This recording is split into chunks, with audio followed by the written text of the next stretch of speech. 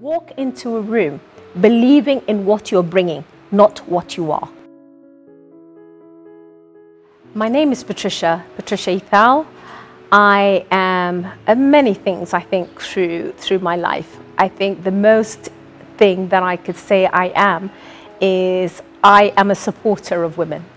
I think I have lived my life believing that in whatever way I can be a role model for women, and particularly women in the corporate world. I think if anybody asks me what has been my goal in life and what it is that I want it to be, that would be it.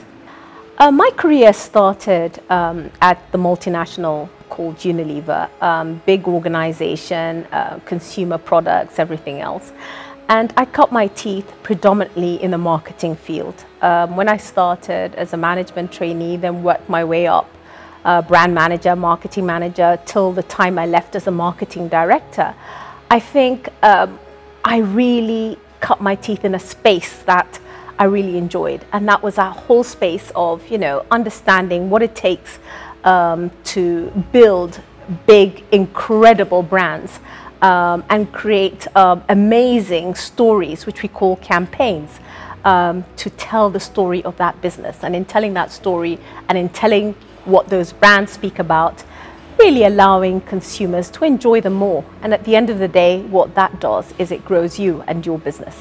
When I started my career, I think I always remember the fact that in my group, when we were recruited that particular year from the university, I was the only woman.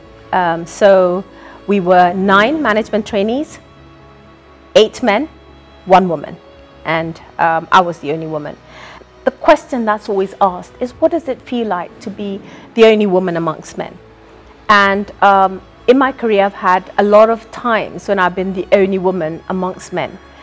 And the biggest insight that I had from all those experiences is, even in instances where men came in to a room, and perhaps were women, they never walked in feeling, I'm a man. So I always ask myself, so why should I walk in saying I'm a woman?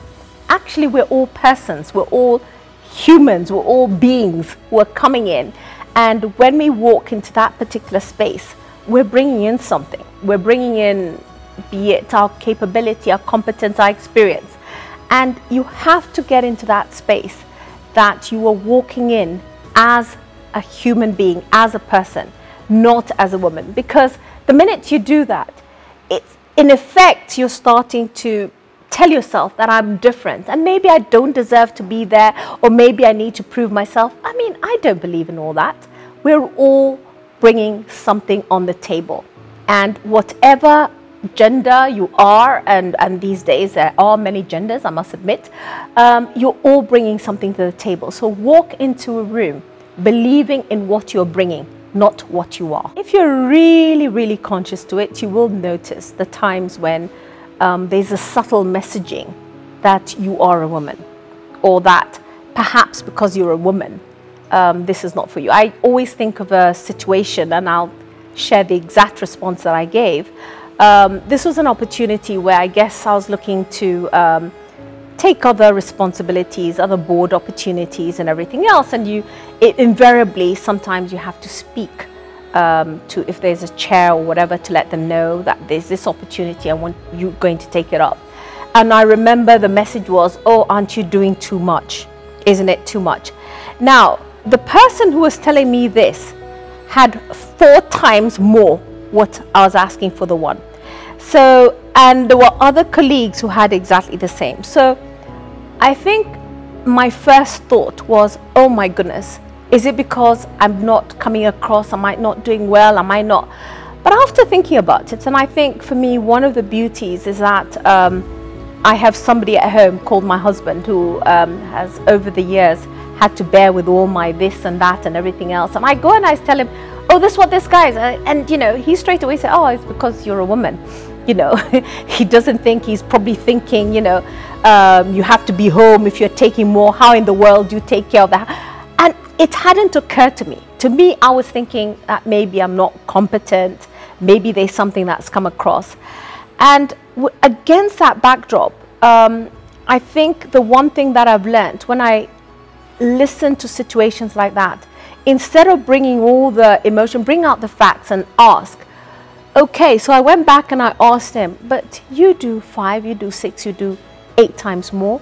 So tell me what it is that you do differently that would allow you to do it, and where you think that I can't do it. And you know, he hustled and bumbled and everything else, and so it did transpire that there was this sense.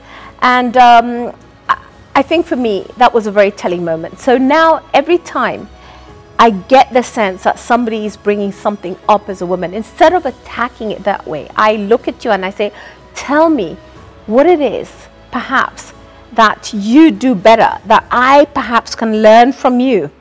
Yes?